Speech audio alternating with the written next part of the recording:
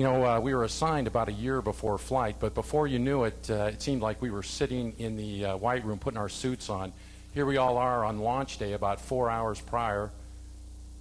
This is Nancy Curry, our MS-2. It was her 4th flight.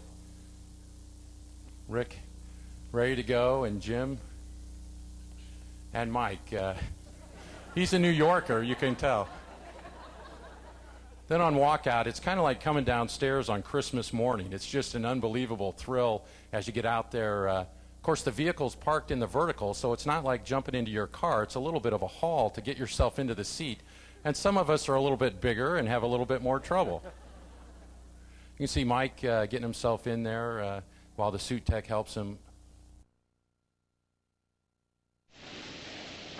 T-minus 10, 9, 8, 7, 6, main engine start, 4, 3, 2, 1, and liftoff of Space Shuttle Columbia to broaden our view of the universe through the Hubble Space Telescope.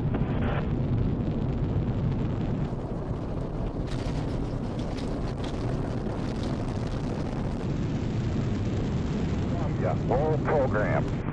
Roger, roll, Columbia.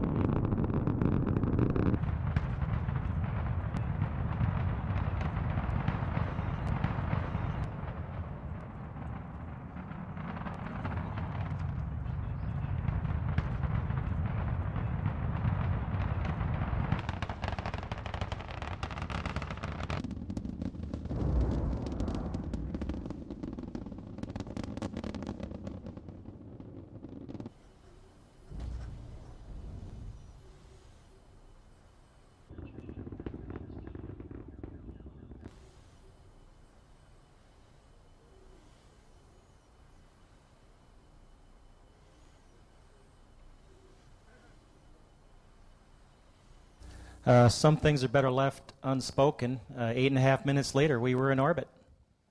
Then it's time to get the orbiter ready, unpack everything that was packed away for the launch, and get prepared for Flight Day 3, which was the rendezvous with the Hubble Space Telescope. We rendezvoused up from below, came up till it was just hanging there, perched above the payload bay. This is a shot of the flight deck during the rendezvous. You can see that we're working there in Columbia. Rick Linehan was our handheld laser operator. That's what gave us our ranges to the telescope when we first looked out to see it. It really was a beautiful sight to see that hanging up there. Of course, flying the rendezvous is hand-flown. Tim Hagen, our instructor who taught us everything we knew, was there with us in spirit as we pulled up to the telescope. You can see it through the optical sight there. Then Nancy used the robotic arm to reach out and snare the Hubble Space Telescope. That's her working on the aft flight deck controlling that arm. This is the view that she had as she was pulling up and overflying the snares. And you can bet that once we had that thing on board, there was a lot of happy campers, a big sense of relief as we had those handshakes. Well, of course, once we had the Hubble, our day wasn't over. We had an ambitious evening of rolling up the solar arrays. On the first servicing mission, STS-109, they had to jettison one array, so we were very anxious to see. It was kind of a pivotal moment as we rotate the telescope here. One solar array stowed, still wondering what was going to happen with the second one, and we rolled up the second one, and we were very, very fortunate that both solar arrays rolled up. That set the stage for the next day, the first of 5 spacewalks, extravehicular activities, and we've combined the 2 solar array days because over the first 3 days we replaced nearly the entire power system of Hubble. And we started that by stowing the old solar arrays, the Solar Array 2s. These are arrays built by the European Space Agency, one of the partners on the Hubble Space Telescope and also an integral partner in the International Space Station. This is a view from one of the helmet cams. That was a very useful tool throughout the mission, and so you'll have the opportunity today to see some of the views that we had inside of the spacesuit. After removing those solar arrays from the telescope, we brought them back down into the payload bay and stowed them on one of the carriers that we brought up with us in the payload bay. And using the power tool, which you see there on the lower right, we were able to lock those down into the payload bay for return to planet Earth. Of course, the spacecraft choreographer, the IV crew member, inside crew member, is integral to all of the operations and runs the show for each EVA. After we got the old solar arrays on our carrier to take home, it was time to get the new solar arrays out. And here's a view of what we did. We got the solar arrays out of the carrier, and then we had to rotate them on the arm. Scooter alluded to that earlier. We weren't tethered to the solar array at this point. We didn't want to lose it, so we went really slow.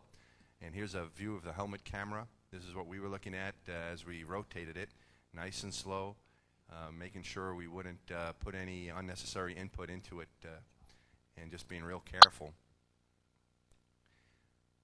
After we finished with the rotation and got the mast of the new solar array pointed toward the telescope, it was time to insert it into the telescope.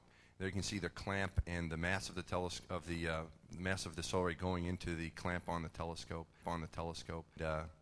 clamping it down. And there were a lot of watchful eyes on us while we were doing this. The new solar arrays, unlike the old ones, folded like a book. The old ones just sort of kind of reeled in. The new ones unfolded like a book, and that's the last few degrees of the deploy of the new solar array. And here's what Hubble looks like now with its new solar arrays. Digger was inside busily taping everything. He was kind of like our producer-director, Steven Spielberg in space, making sure everything got recorded and downlinked. After we finished our solar array on the second day of EVAs, Jim and I changed out a reaction wheel assembly. This is the exchange of the old one for the new. Jim's got the old one, putting that away to take home, and here's the new one going into the telescope. We had some extra time on EVA 2, and at the end of the EVA, here's Jim carrying a new outer blanket layer that was put onto the telescope, and here's a view from a helmet camera at the end of that EVA, and you get an idea of what it looks like to us up there, and another helmet camera view. With the stage set for the power system on EVA 3, we went out for what we thought was going to be the start of EVA 3 and the power control unit change. Unfortunately, due to a glitch in a power supply, the water supply in one of the suits started leaking, and so we had about a 2-hour delay while we resized the suits. They were designed to do that on orbit, and it's one of the great features that we had onboard spares. So I went out with Jim's backpack, and we set out to turn off the telescope, the first time in 12 years. That was a scene of the battery being disconnected. This is the power control unit. I think all of those connectors on the left side there kind of speak for themselves, that it was a day to manage frustration and concentrate on one connector at a time. Rick disconnected all the connections on the left. We swapped the old box for the new. This is a photograph or a movie of going in with the new, out with the old, in with the new. And then the reverse, one by one, just one connector after another, putting all those left side connectors back on. We had a special tool to help us do that, and 36 connectors later, the PCU was complete. One final picture of the telescope on EVA 3, and we were ready to set the stage for the next day. Mike Massimino and I were going to go outside and put in the advanced camera for surveys. This is what Sean was referring to, Mr. Keefe was referring to about the new capability for the Hubble, and we're really looking forward to the first pictures that are going to come out. There's an old faint object camera that was no longer being used. First, we took that out of the telescope and temporarily stowed that on the side while the people indoors were keeping track and making sure we were doing the right things. The choreography for this part was such that Mike was going to then help me pull the old one out, and then we were going to bring it up and carefully insert it. It had a fairly small capture envelope, and here you see it coming up. But the Goddard Space Flight Center has done remarkable work in making some of these tasks almost EVA friendly. There's the big box going in now, and we were able to get it hooked up, and there's Mike hooking up the connectors, and we found out fairly shortly that it was alive and working. We then put the old faint object camera away and got ready to do the cooling system. Okay, a picture of Jim and Mike installing the cache, which is a large cable electronic connection that will reach across from inside the telescope to connect both sides. And in the back of the payload bay, Jim is down there now, about to take out a module called the ESM, which is one of the upgrade units. Upgrade units control the electronics and routing for the different scientific instruments we're putting in. Scott's on the arm today, flying them around. You can see him on the hand controllers as Jim passes the ESM up to Mike, who is on the end of the robot arm, stretched almost all the way out to the back end of the payload bay. Now Jim, after he hands off, will be free-floating, making his way back up to the front of the telescope while Mike flies up. You can see the ESM picture of his helmet camera right there, close up. They've got that installed, and they're beginning to replace the connectors on the ESM. They're hand connectors that go on and latch on with your hand. Nice picture of Mike here as he free floats and comes across. You can see the helmet lights and the cameras, as well as Jim giving a thumbs up through the aft windows. Flight crew is taking these pictures. And a really nice picture of Jim when they're complete. He's on his back there waving goodbye to the Earth through the helmet cameras. Really pretty picture. Now, we had to be electricians and plumbers on EVA 5. We were putting a new cooling system, an upgrade unit, to replace one that had failed on one of the scientific instruments, an infrared camera. And you can see there's the robot arm there. We're getting the NCC, that large black box, similar to the ESM. John closed the coverage of the thermal insulation, and John here is on the end of the arm bringing a large radiator around, which will actually go on the outside of Hubble. So we're changing the way Hubble looks in that we're hanging this huge radiator on the back. And you'll see in a second, we've got a large conduit full of plumbing and electrical cables that will actually route under Hubble and bring it back up inside through the bottom. And that large sock there is what's being pushed up by me. You can see me down there on the bottom. We just installed the conduit.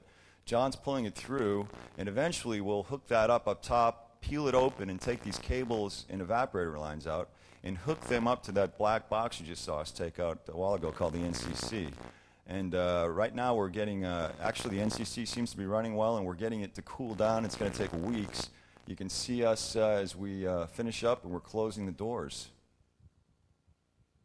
And a picture of us with the tool handles ready to go back into the airlock. And a really nice picture saying goodbye, end of the day, and beautiful shot of the Earth in the background. After the EVAs were complete, it was time to say goodbye to the telescope. As Nancy and I at the robotics workstation going in for the grapple of the HST while it was still on the support structure. That's a picture of the end effector on top of the grapple fixture. After we latched onto the Hubble, we lifted it up off of the support structure and got it ready to be deployed.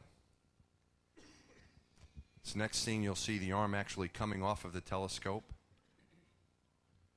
followed by Scooter flying us away. You know, it's amazing to look out and see this massive object in the payload bay as it floats right across our window. I think everyone on the flight deck ducked as it went by. Because then we had the photo frenzy as everybody got up there to take photos of this amazing event as we just watched it pirouette in space out in front of us as we said goodbye.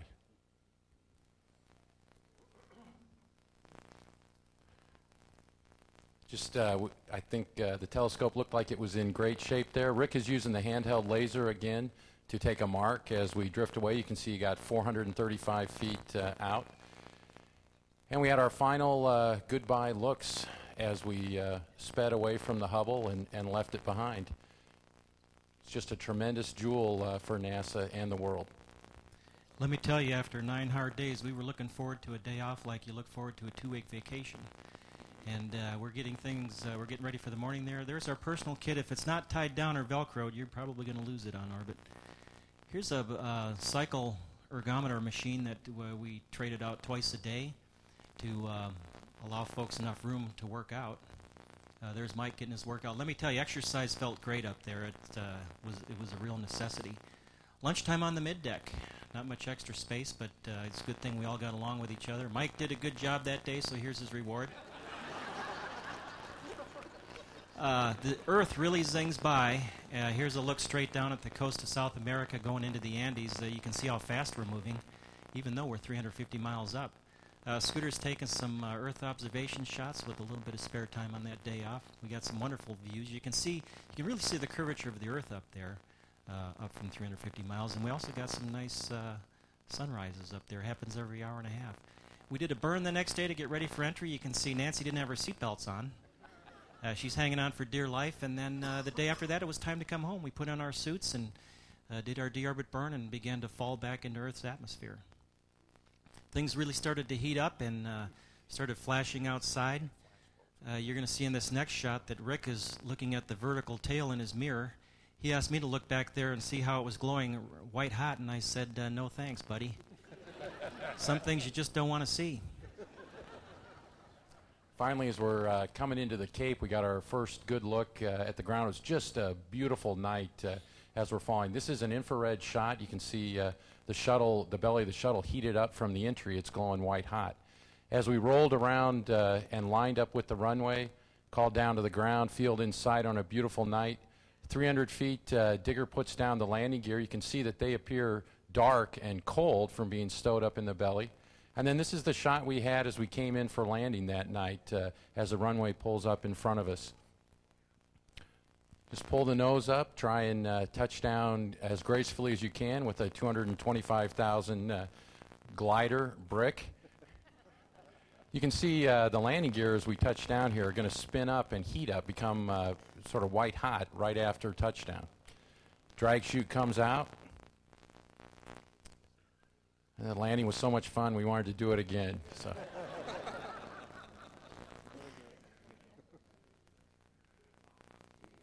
It's really amazing to me to think that, an hour earlier we were going 5 miles every second. Now, here we are back at our home at Kennedy where we started, stopped at the end of the runway where the convoy comes out to greet us. Everybody, we stop on centerline there. We all jump out and have a chance to shake hands and say hello. Administrator came to greet us, and we really enjoyed that. Just super to get a chance to look out at the vehicle that took you to space and brought you back. Everybody was really pumped up to be home. And just one chance to say hello and salute all the folks that worked so hard to make this mission a success.